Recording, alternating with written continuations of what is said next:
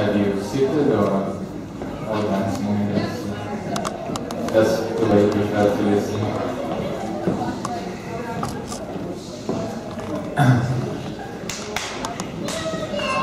Ladies.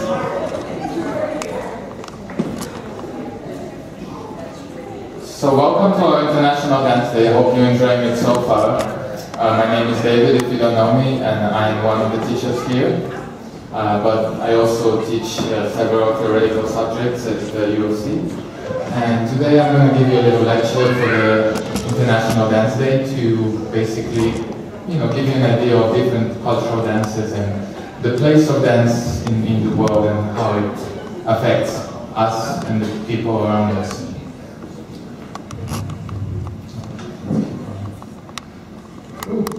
Okay, so what is dance for you guys? Can somebody tell me what is dance? Freedom. Fun. Okay, freedom, fun. Expression. Movement. Expression, movement. Anything else? Emotion. Emotion. Introspection.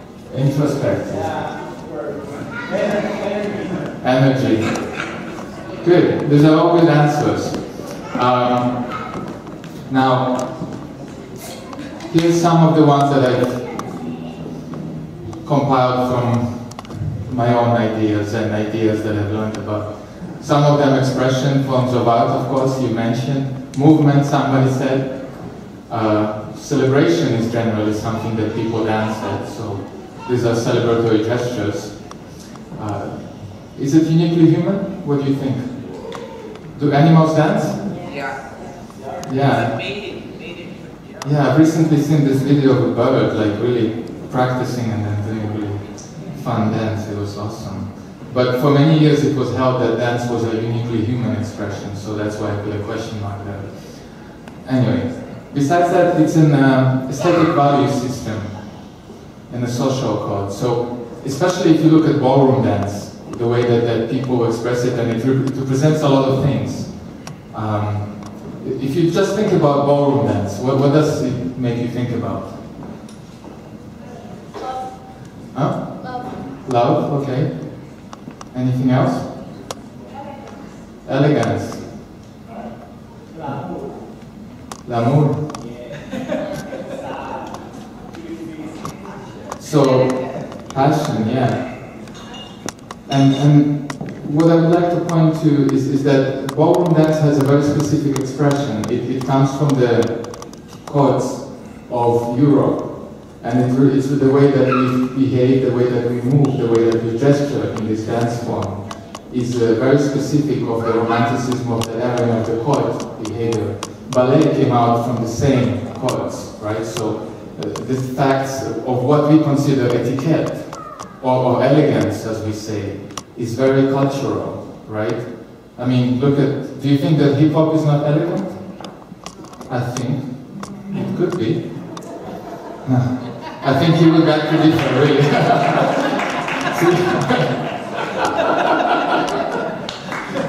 Thanks, exactly. They've made my point. There we go. Awesome. So what I'm trying to say is that dance has a lot more than just a meaning as a physical thing that we do or something fun or something that we see as a representation of something. Dance can actually have different connotations for different people, and the things that we think of as dance or being elegant or romantic or so on are very specific to the culture that you're living in. So it maybe for us this being tall and being upright is very appropriate and very gesturally indicative of a higher elite society, in fact, which then creates the elegance for us up to this day. And why is it that we can't all come to this place in jogging pants, right? Again. And it's all very relative to where you are and what you're doing, that's my point. So, this is one little definition of a famous anthropologist that tried to define dance in some way. And it's, as you see, very inclusive, because in anthropology they study different cultures and remote cultures. So she tried to basically find a different way to look at dance and find give more scope to what it means, especially for Europe, where Europe and America, of course, where we have kind of taken over of definitions of things in many ways and where we are right now. So what I would like to do now is give you some more examples of what kind of dancing there is out there. This particular anthropologist studied native dancing and hopi dancing in particular, and I wanted to bring to your attention a little bit of the similarities as well as the differences between hopi dancing and ballet, let's say. So in the times of, let's say, around 1930s, books were written about native dancers that would write that the natives would dance from, like they had passion. They danced emotionally. They were sometimes in a frenzy, and they would throw themselves in the mud and just give rise to their natural expressions, which now, of course, has been disproved. And if you study a lot of these dances closely, you will notice a lot of the same structures, the same ideas as you find in ballet or ballroom. But again, they're not wearing suits, they're not so high up, and they're not accommodating our ideas of what dance is. So these are just some of those things that they have, but they have a clear structure, clear organization. They're much more into the ground. A lot of their dances express animal behavior, or basically give respect to the spirits of the animals, right? So there's different meanings to those dances. In the same way that ballet gives a lot of meaning to the religions of the West, right?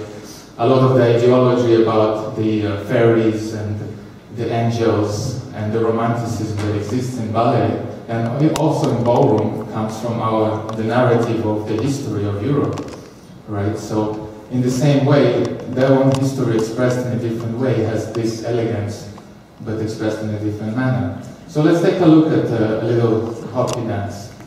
So it's going to be the first video in let me see, where is it? Hopi dance? Yeah. So watch for elements of structure, organization.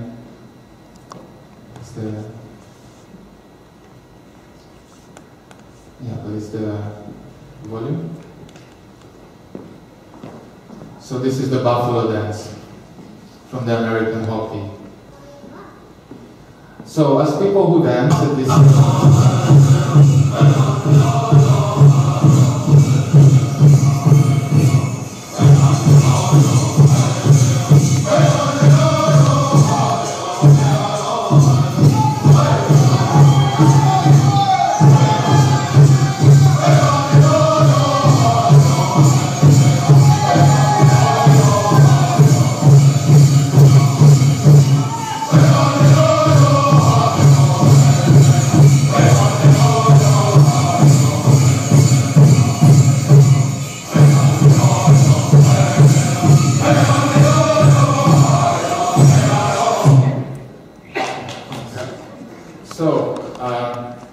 was there structure to it? Were they in music? Is there a technique? Right.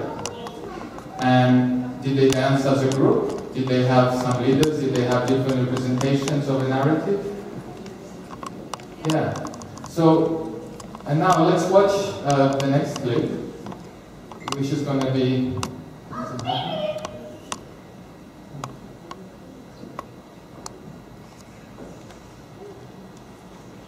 This is about the Royal Ballet, Koji Ballet.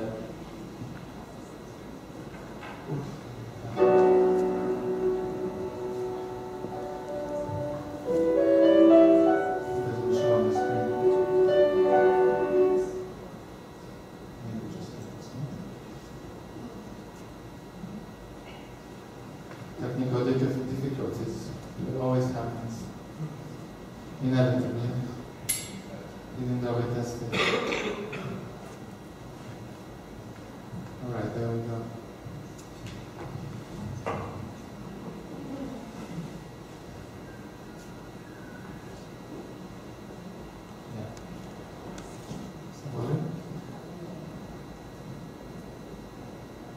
This is the Corps du Ballet, so the group of the ballet, not the soloist of the Royal Ballet. And basically they're talking about how important, I don't know, you have it? How important the group, the supporting group is to the actual performance itself, and how they have to be together, they have to be in sync, in sound, and so on, in order to make an impactful performance. Right? And the qualities, if you notice some of the differences between the hoppies and the ballet, for example, you can see whether they're grounded or whether they're airy. What kind of costumes are they wearing? What kind of animals are they revering, on that matter? One was about buffalo, this one is about swans. And what's up with the tutus, right? Why are they wearing those tutus? And also you have to interchange. You'll see in Act 1 there, the girls are dancing as peasants and quite sort of earthy movements. And Act 2, which is a very quick change, and the way you approach the movement is also very different movements. Then Act 3 you go into character dances, so you put heel shoes on, and your feet get fat, and you change your hair again, change your costume again, and then in Act 4 you go back to being a swan. So I always found that incredibly challenging, physically, mentally, in every sense. The white acts to begin with, Acts 2 and 4, they're just so intense, and we'll be dancing for a big chunk, and then we'll have a lot of stands, and sometimes you look and no one would know how painful those stands are. They really hurt, and just, you know, not being able to move, but just keeping pulled up and keeping that position. It's really tough once when you're just suddenly stopping dancing, and then you've got to keep going again. I've got such enormous respect for those girls, because I have been there, and I know how it feels. I know how your legs feel, and I know how your brain feels. So I just couldn't, I can't thank them enough to be there for me, because I take quite a lot of energy from them. You guys must be natural, right? Yeah, don't worry about that. Anyway, just to give you a glimpse of the similarities that exist. So the narrative is the narrative of the peasant Europe. The costumes are of different animals. The qualities and the aesthetics are of airiness versus groundness. The music is not even played live in most of the Western concerts, which is a big element of ballet and ballroom and so on. To begin this, I just wanted to kind of ground it, make it level from the beginning. And now we can begin to continue to other countries and discuss a little bit the other types of dances that exist. And you can look for the same elements of the aesthetics, of the values, and of the representations that they have for each culture, and why those people dance what they dance. In Europe, dancing has developed as a sort of a concert performance coming from the courts.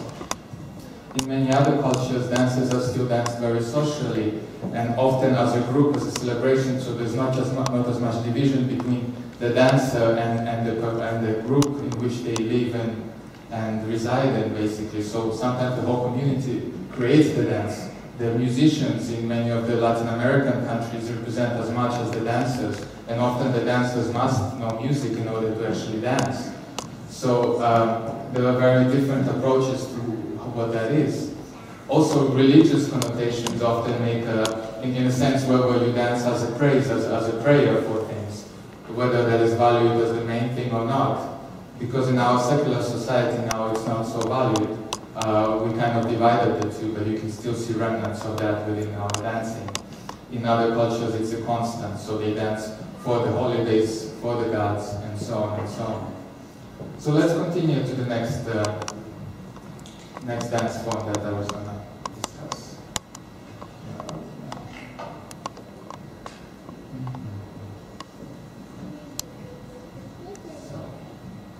This is, we're going to talk about a couple of Asian forms, and the first one is Le Gong Croissant, which is basically a classical form that the children have to be trained in from a very young age. It represents a princess that has been kidnapped and basically is trying to find her way, and it's very delicate. One of the main interesting ideas about it is the isolation of the movements. So even to the point where even the eyes make a difference. So if you ever seen this type of dance, you can see they're dancing with their eyes, which is not something that we often see in our forms. And every little gesture, a bit like in the Indian dances, has a lot of representations culturally, which all of the audiences know and can read the dance in that manner. Okay, let's see the next one. So this is just a video.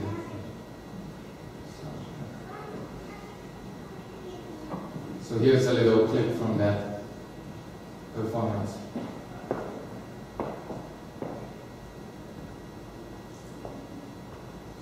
There's no sound.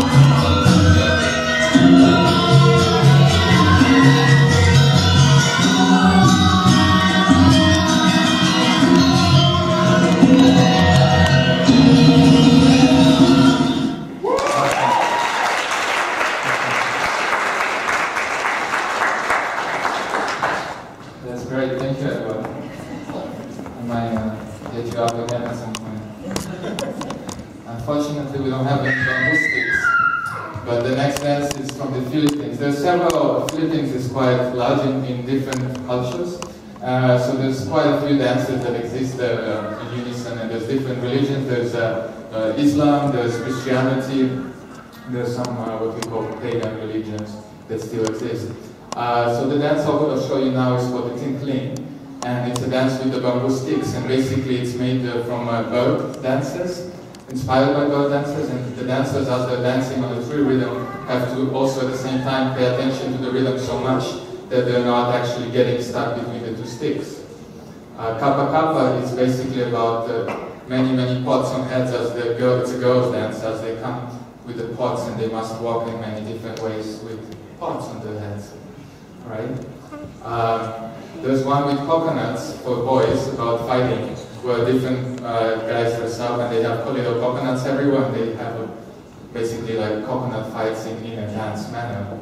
And the most popular actually, which was performed in the Canadian 2015 games, was Sing Kill, which is about a princess rescue, which is a combination of the bamboo sticks and sort of a traditional dance at the same time. So now we'll watch the tinkling.